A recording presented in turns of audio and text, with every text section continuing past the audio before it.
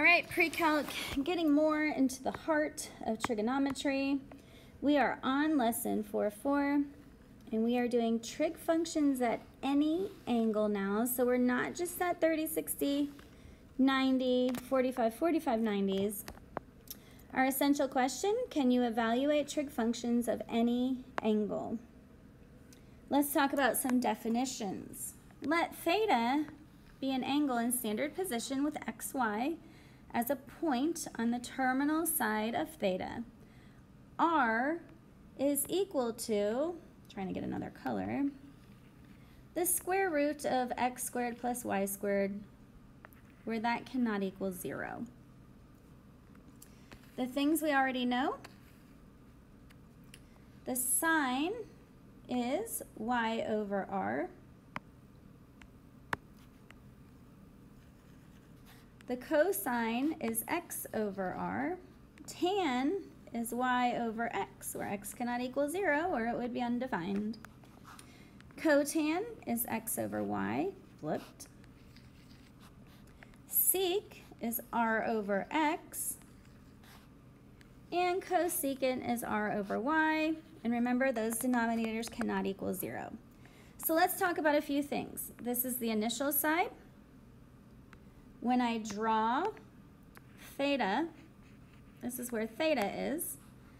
This is called the terminal side. So the terminal side is the r.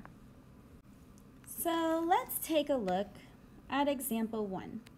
Let negative 3, 4 be a point on the terminal side of theta. So remember, we always start drawing this way. That means this is theta. And in this case, they're giving us this point, negative 3, 4. Now, because you are smart pre-calculus peeps, you know that this would be the negative 3, and it's written in here, just you can't see it very well. And this is the 4. And remember that this builds a 3, 4, because you know your Pythagorean triples, a 3, 4, 5 triangle.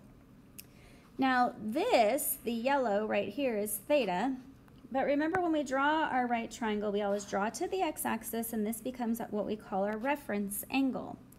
So we have to figure out our sine, our cosine, and our tangent.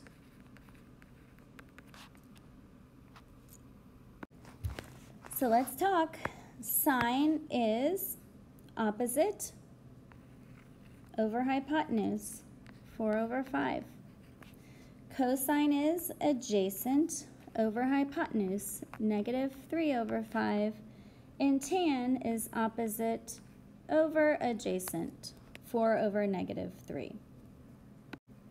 Now, if you were unable to find this angle right here, or sorry, this side right here of 5, remember you could have done a squared plus b squared equals c squared, because we do have a right triangle because of how we drop to the x-axis always. All right, I'm going to move on to example 3. It says, given sine is 4 over 5 and tangent is less than 0.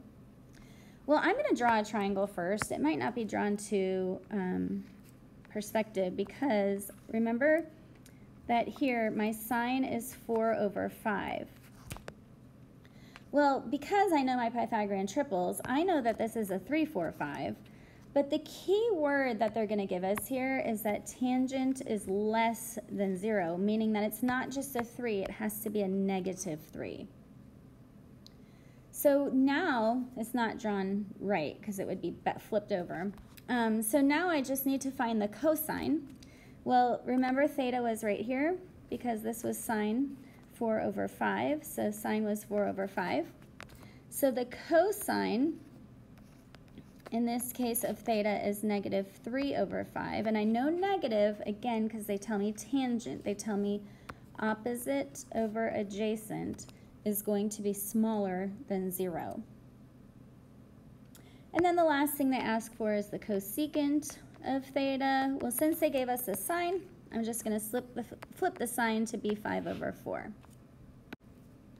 All right, let's move on to example 4. evaluate the cosecant and the cotangent at 0. Well, where is 0? 0 is here. Pi over 2, pi, and 3 pi over 2. And remember that I call these radians non-angle angles because they're not on an angle. They're at a 90 degree. We do know our points are 1, 0, 0, 1, negative 1, 0, and 0, negative 1.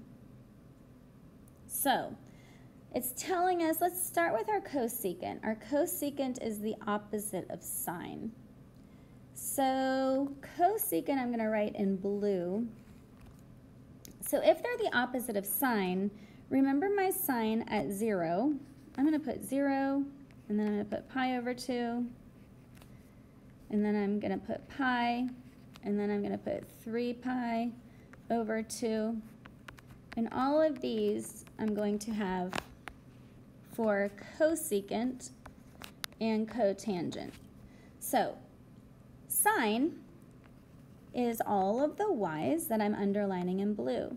So cosecant is going to be flipped. Now remember, 0 is over 1, 1 is over 1. So if I flip 0 over 1, I get undefined. If I flip 1 over 1, I still get 1. If I flip 0 over 1, I get undefined. And if I flip negative 1 over 1, I get negative 1. Moving on to the cotangent. Remember, cotangent is cosine over sine, because tangent is sine over cosine. So I'm going to start at 0. Cosine over sine is undefined. Then I have pi over 2. Cosine over sine is 0. Cosine over sine is undefined. And cosine over sine is going to be 0.